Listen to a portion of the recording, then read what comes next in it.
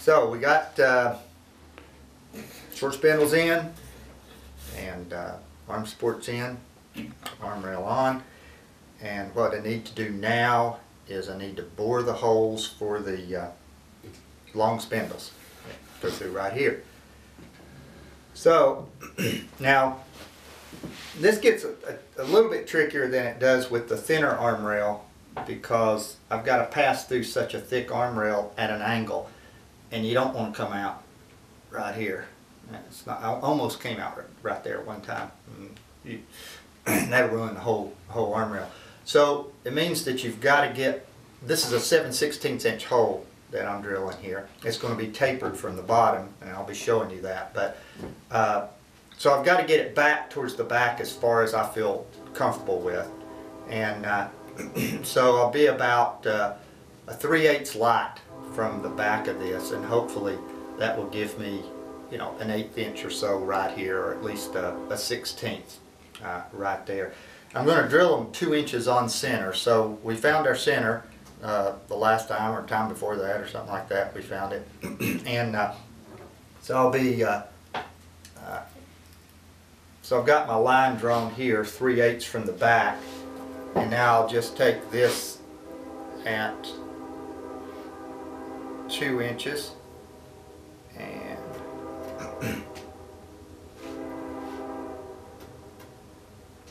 layer out.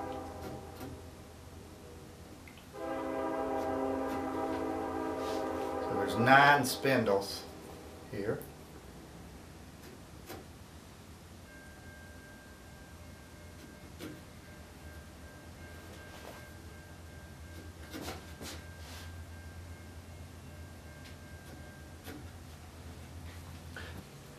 So we'll bore these things. I'll set it down on the floor to bore it, and but first I want to back up, because when I originally bent this thing, and I've also bent one that was a thin arm rail like that to kind of show you an option, a simpler option. And whenever I was laying out and finding the position of this hole right here, I forgot to show you how I do it on here. It's just a little bit different. There's not a big deal there, and you can probably figure it out. But on this one, since it's just the knuckle and there's no scroll over here on the side, then it really doesn't matter where I place this hole. But over here, because I have a handhold with a scroll on the side, it does. So I'll show you over here the way I do that. Okay, so if you remember, which if you don't, you can go back and look at the earlier videos to see how I found what this measurement right here was going to be. And I believe it actually came out to be about 12 1/4, something like that. You know, we did it with the rubber bands across through there and measuring here and all that. And so then we put the little tip marks there, like that, from that. And so we found out that those holes, let's just say, we're going to go right there along that line. So now you pick out one of the handholds. I've probably got 5 or 6 different shapes, and you know, just look at old chairs and draw them, or make up your own, whatever you want.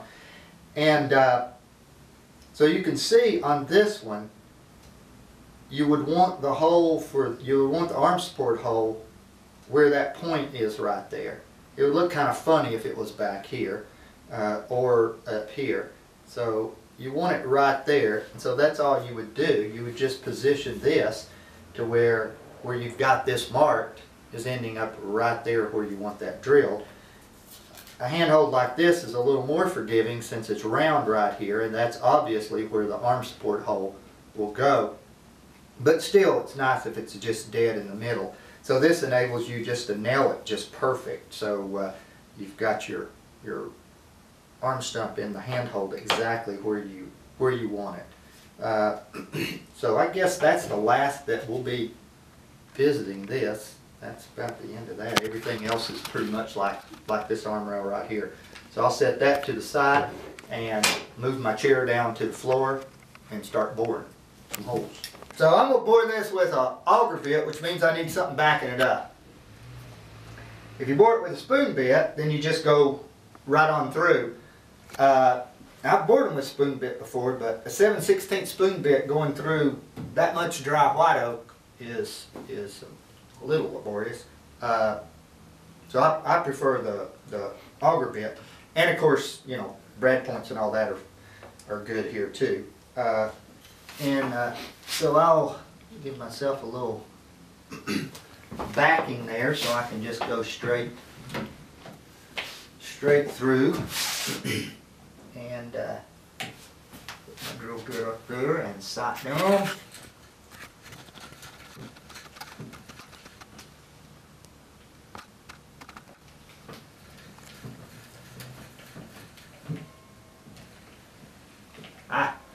Look at that. That white oak is hard.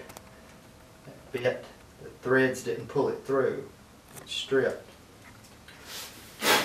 stripped out with me. Let me see if I can get it to bite again here. There it goes.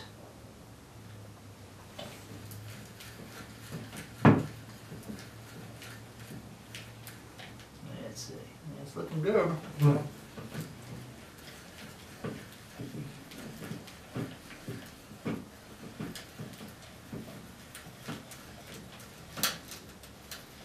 I think I'm through.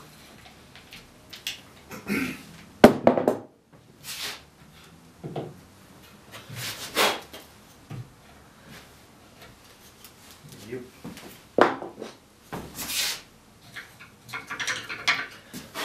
See how good I did. Pretty good. Not perfect.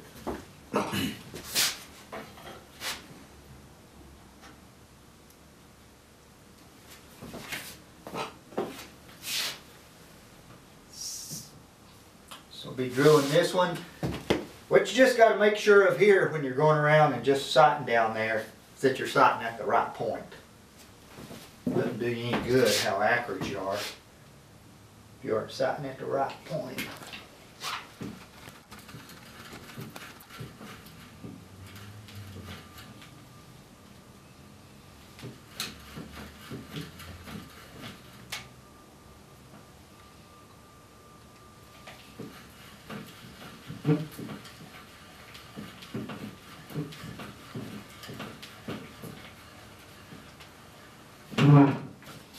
Yeah, I may have to change bits.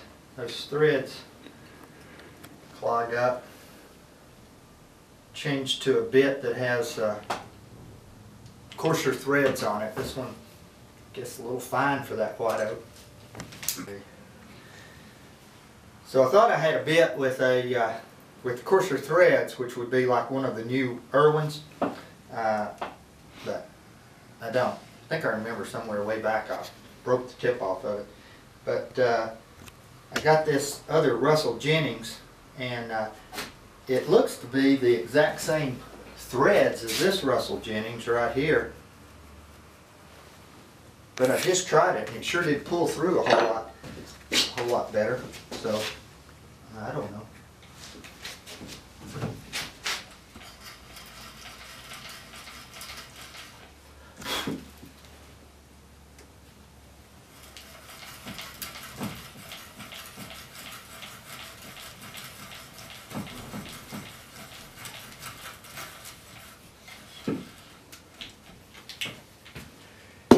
It's not hardly even requiring any pressure at all.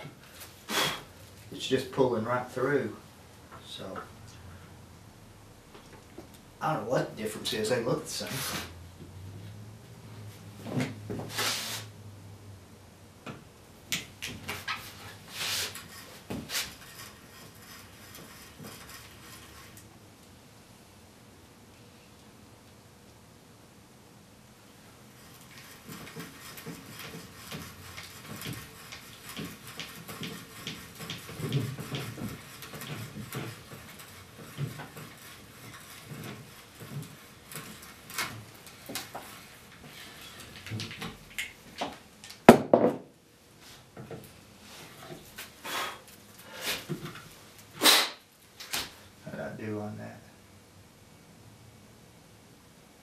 Yeah, still not perfect. I seem to be hitting slightly behind the hole, ever so little.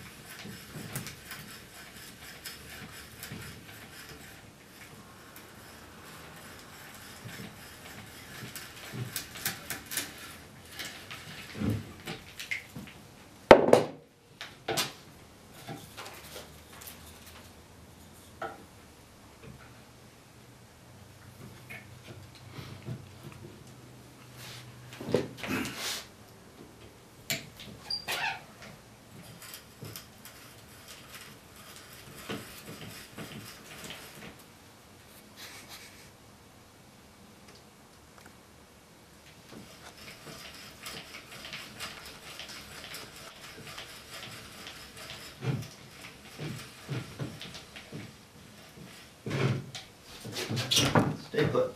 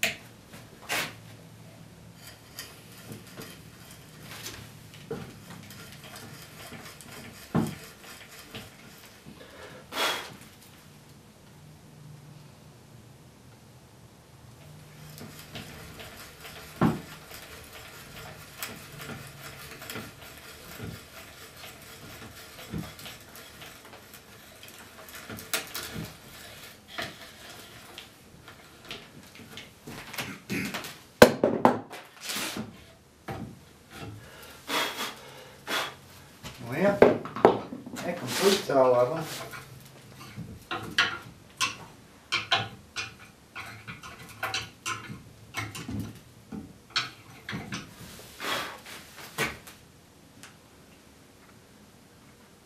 Yeah, I finally straightened up a little bit. Those last two are just dead on there. How's that one right there?